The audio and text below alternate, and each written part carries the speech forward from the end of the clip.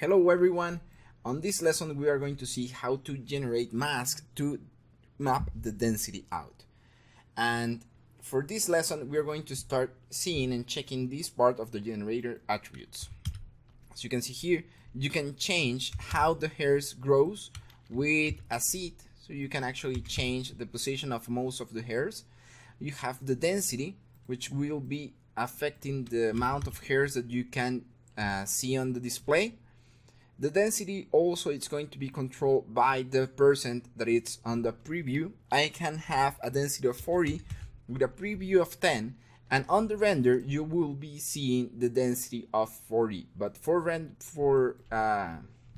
viewport settings, you will have only at the 10% of that amount.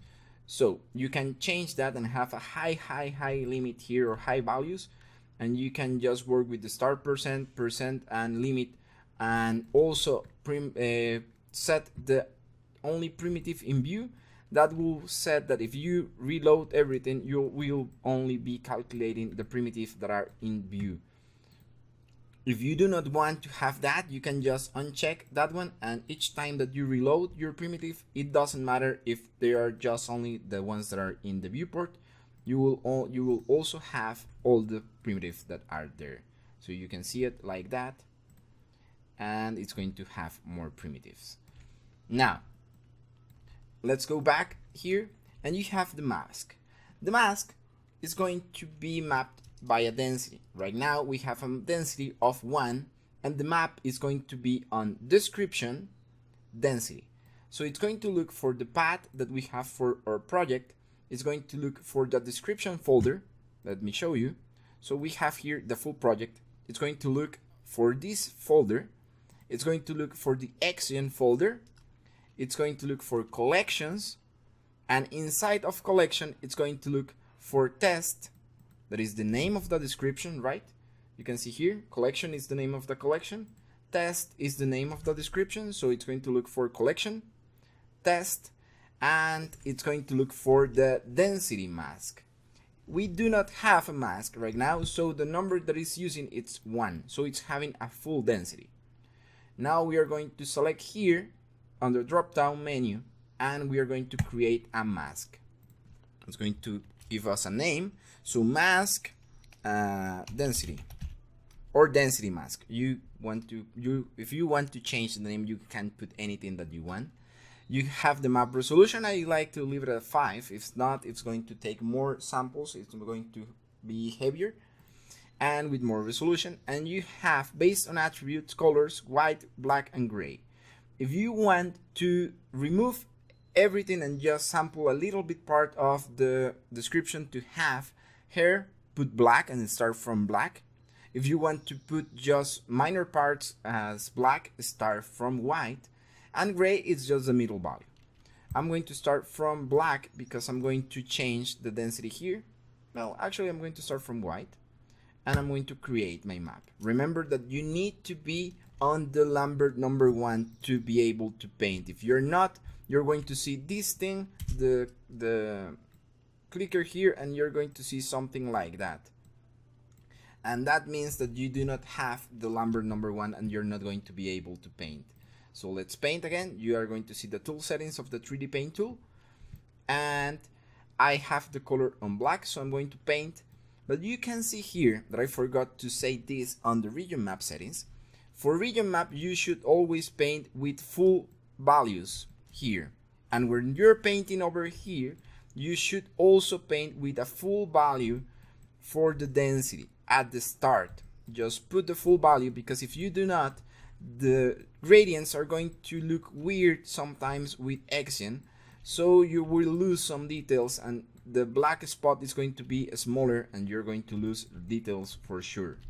Now I want to create a gradient here. You can either work with white and paint back the white here. You can see that I have some hairs there that I want to remove. You can make it bigger if you want a softer gradient. And so the white value is going to be where I have my gradient. The dark values are going to be where I do not have hairs. So black, no hairs, white, a lot of hairs. If I leave my groom like this, I'm going to have the effect that I only will have hairs on the borders. Let me see. First, save the texture, because that's going to save me an if texture. You can see it here. Now we have a new texture here that is for the shape. That's for the artisan or the 3D tool to work. And now let's save the density here. And as you can see, I have only the hair for the sides, the ones that were using white, and I have my gradient. You can see here. That's not what I want to have, so let's bring everything back. Let's put a flood paint. I will flood everything white. Now I have everything again on white. Everything it's having the same value. I'm going to go to black, and I'm going to paint first a full value here of black to reduce the amount of hair that I have around here. Let me show you that area. I like it. Now I'm going to use the smooth tool to smooth the borders, but that's not that big, so let's try to paint with white. So I'm painting with white with a high gradient. That's going to give me a nice softer effect for the gradient on the sides. Now I'm making it smaller to reduce the cuts. I do not want to see any of these hard edges. Here. And that's going to be my gradient for that part. Maybe a bit more around here. And let's save the texture. Close here and save the texture here. And now you can see that my texture, my hair is growing, and I have a gradient. Here is growing a little bit less. You can see here we have less density until we have a lot of density over the sides. So that's how you work the density out from the maps, and that's how you work everything here. If I want to have less density towards the side, I just can come here and edit everything again. If I want to have, let's say, a nice spot over here, I can just bring some shapes and draw something where I want to have less hair. And save texture. Remember to always save the texture, because that's going to save you the if file for the 3D tool to work. And here you can see that now I have the values where I want and do not want to be growing hair. That's if you want to have a nice haircut. That's great to have that kind of effects. That will be all for this lesson, and see you on the next one.